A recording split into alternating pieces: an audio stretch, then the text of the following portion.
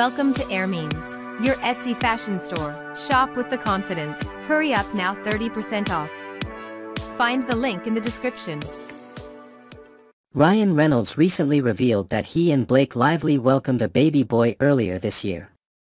The Deadpool actor shared the news during an emotional interview with John Bell, a Wrexham AFC fan who lost his son to suicide. Reynolds, who also has a son, expressed his admiration for Bell's resilience and dedication to raising awareness for mental health struggles. In the video shared on July 26, Bell, dressed as Deadpool, details the loss of his son Jake and how he turned his grief into positive action.